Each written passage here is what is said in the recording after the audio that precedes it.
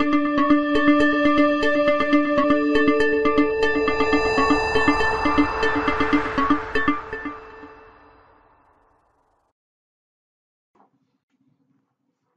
friends. Many people ask me that what is the flow of my editing, how I process my image. So today I will show you that how actually I start processing my images, and this is the final complete image after the editing. So I will show you that how I do it. So this is the before photo, that how it is taken. So I will open this in camera raw. It's a raw image, so it contain all the light, shadow, and the other color information. So you can easily handle those in post processing. So I have opened this in camera raw. You can see that it's taken using Canon EOS 60 with 24-105 lens. So see, the temperature was around warm 5000. 5000 for the starting point for the warm. Okay, so I will first do that. I will reduce the highlight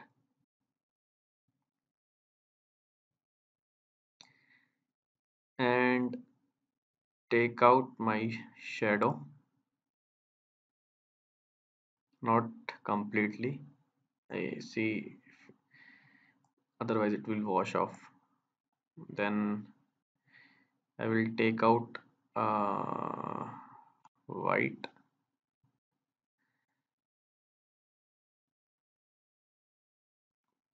take down a black little bit, and then I will increase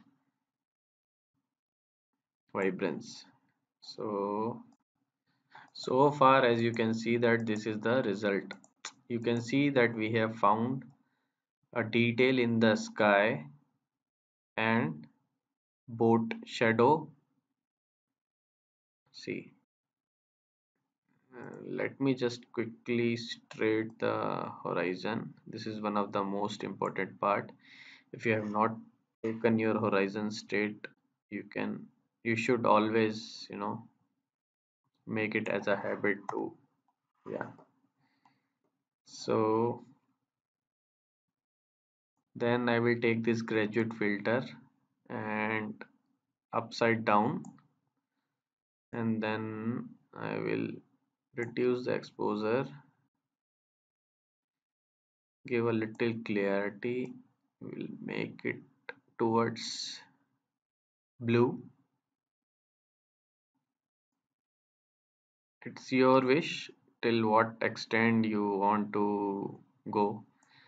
Also it depends on the image what you are using. You will do the same thing from bottom, but not that much. I will reduce the exposure.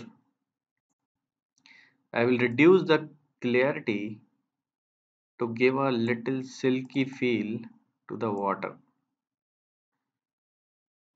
You see that in sky I tried to increase the clarity to give the texture of the sky, but in water I want to reduce it, so it will give a little silky look to the water. So far we started from here and we shifted till here. So you can see that it's already so much progress. Now I would like to use brush tool.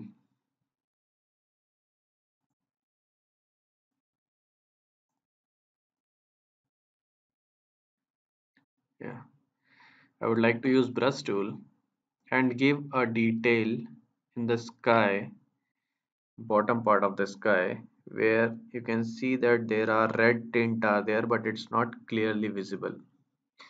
So what I will do, I will change my temperature. Okay, and probably I will increase my shadow. You can change anytime because it's a brush. So if you don't like, you can always have choice to go back because it's a raw file. So you see that I am not changing anything as such. I am just giving a temperature in the bottom part so the sunset feel will be there. I have not increased exposure or anything. I have just given the temperature and little saturation. You can. So far we have not moved to Photoshop. All I am doing is in Camera Raw. Okay, then I will take a new brush. I will set it back to the zero everything. I will increase the exposure little bit. I will add it to the boat and I will bring out the detail from the boat. Yeah, you can increase or decrease as you want. Yeah, so this is so far we started point and ending point. Then after this I will go to the sharpening. I will give a sharpening around 70. This is very important. And I will reduce a noise because it's in the evening time, so definitely there will be a noise in image. So what I will do, I will do a masking. I will hold Alt key on Windows and start dragging this point. So whatever is the black, it will smooth out those, and whatever is the white, it will give the sharpen. So I am masking out the black part will be the smooth, white part will be the sharpened one. So I will, it's basically depend on image and your taste that how much you want. So I will go around 78. 78, 80 is usually good. That's what I prefer, but it's depend person to person and image to image. Then we'll play a little bit. It's not necessary. I will just,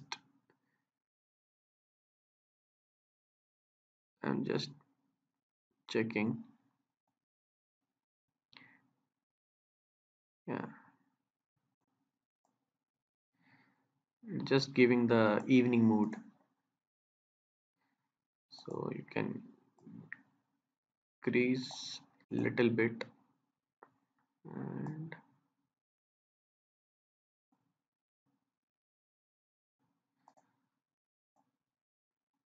yeah, this is one of the important part actually. You always should enable this lens profile correction so it will remove any distortion or vignetting in your image. And then there is another called remove chromatic abbreviation. So what happen actually during sunrise or sunset, there will be a chromatic abbreviation around your edges.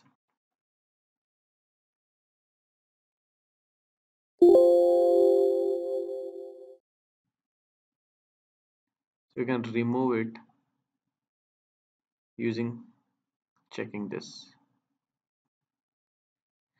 Then I will do a post crop vignetting to give eyes should go to the center.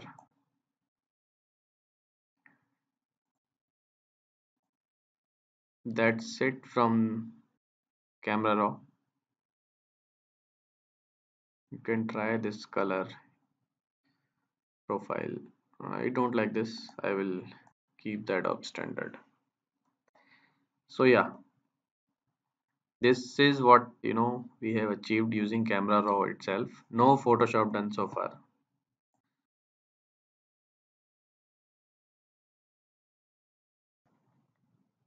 So we have imported the image in Photoshop. So we'll finalize this image in Photoshop now. So I will select ellipse and will give feather 300 pixel, nice smooth feather, and I will select a portion which I need to highlight more, and I want my user to see there first and then the other area. So I will go to layer adjustment, curves. So increase my highlight here and increase a shadow.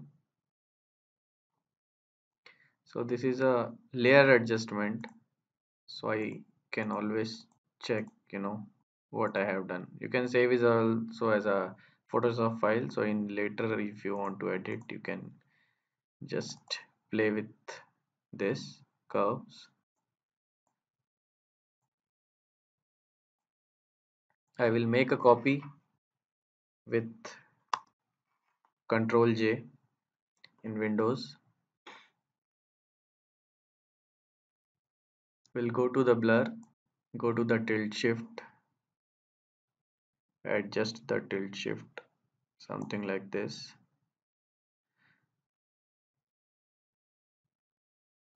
and can change the blur amount from here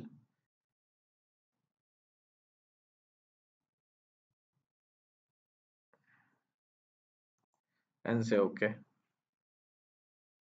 So it will give a nice blur to the sky and the water, but we don't want sky needs to be blur. I just want to give depth to the bottom of the part. So what I will do that I will mask this using this icon and will use the gradient, black and white gradient. See, it's linear, so black to white. So black means hide and white means visible. So what I will do that I will start from here and leave it here. So your final image is almost ready. So I will merge all these three layers, flat image. Will again go to the curves, increase the white a little bit,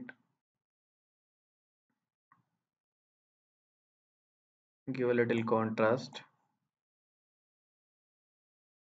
go to the vibrance, increase the vibrance,